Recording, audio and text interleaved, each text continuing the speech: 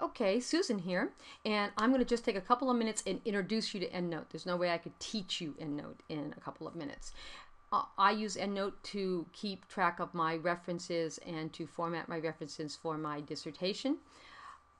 If you were to go out and buy Endnote today, you would be getting Endnote X5. I will be showing you Endnote X4. Buy is the operable word because you don't get Endnote for free from UCSD or Cal State San Marcos, and UCSD doesn't offer any courses in Endnote. I find it was worth the effort to teach myself Endnote. There are tutorials and videos, both as part of the product on the website and independently created.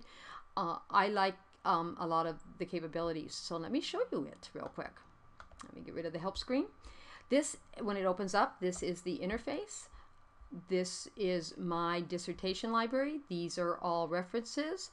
I have 238 references in this library, and that's what you're looking at here. However, when I import the references, I have grouped them. This is all the ones I have on alternative education. These are the ones I have, the 16 I have on critical theory.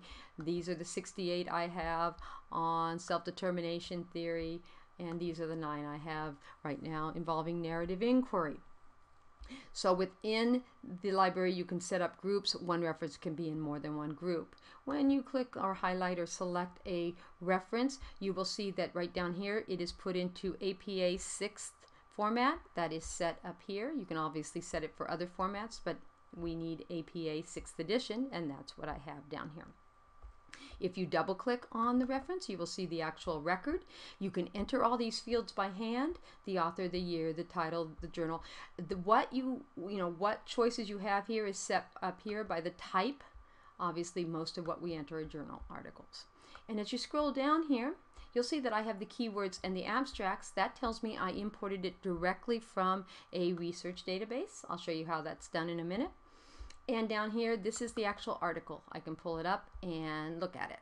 So Endnote keeps track of my articles, where they are, and I use it in my filing system, so I don't have to remember a complicated filing system on the computer, and that's probably why I originally selected it. So let's get out of my big old research database and let's open up a empty database. I think I set up one here. There you go. Now this is empty. How do you get them in? Well, you can actually go in and add a reference and type all of that stuff in, or you can, if you have saved the article as a PDF on your computer, you can just simply come down here, and this is, I really like this, import a file, tell it you're importing a PDF, and go find it on your directory or in your computer. Click on it and import it, and it will import and place all the record fields in there. So now you'll see that I have the record right here.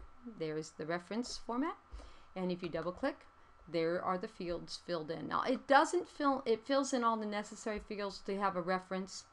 It doesn't put in things like the abstract, but it does attach the file right here.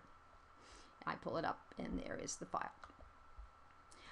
Another way to import into this would be to be out in a research database and just simply click the export button, and it will export the record directly to Endnote and bring up Endnote with the record in it.